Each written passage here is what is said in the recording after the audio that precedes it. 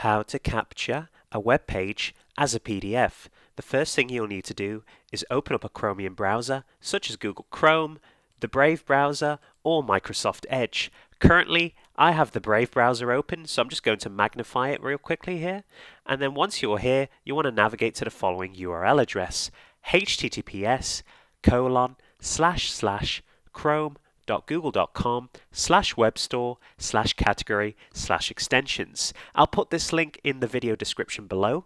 And once you're on this web page, the first thing you'll need to do is navigate to the top left hand corner here and left click on the search box. You'll then want to type the following: Take Webpage Screenshots, as so, and then hit enter.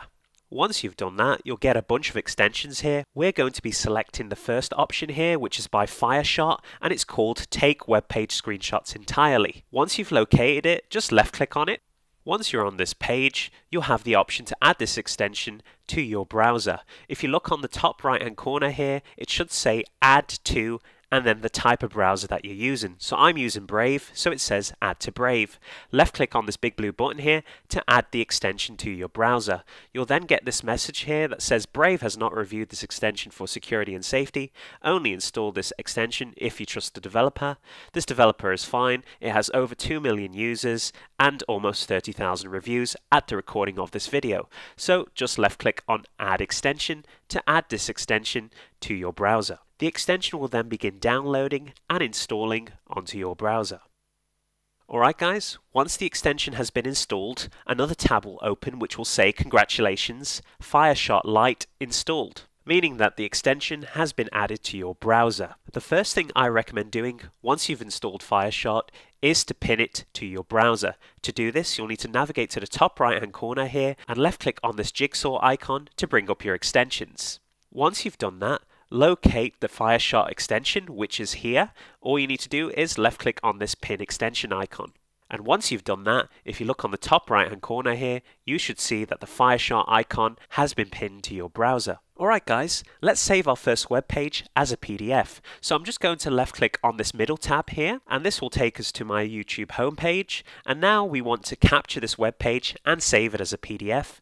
All you need to do is navigate to the top right hand corner here to the FireShot icon, left click on it, and then you'll have a number of options here. The first option is to capture entire page, second option is to capture visible part, and the third option is to capture a selection.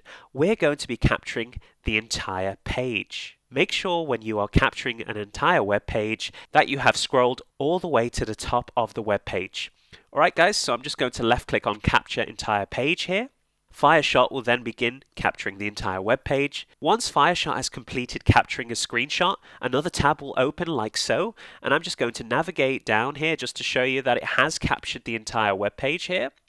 And now you'll have two options to save your screenshot as. The first option is to save your screenshot as an image, and the next option is to save your screenshot or your captured web page as a PDF. And this is the option that we're going to do here. So all you need to do is left click on Save to PDF. I'm just going to left click on it now. A notification will then pop up on your screen by FireShot. That will require you to give FireShot permission to manage your downloads. All you need to do is left click on Allow. And then the File Explorer window will open, giving you an opportunity to choose the file path for your PDF. As you can see, by default, it will automatically be in your downloads, and by installing FireShot, an automatic folder will have been generated in your downloads. So I'm happy with the current location selected for me by FireShot. However, I am not happy with the file name, and I'm just going to change that real quickly. I'm just going to call it Websplaining YouTube Channel.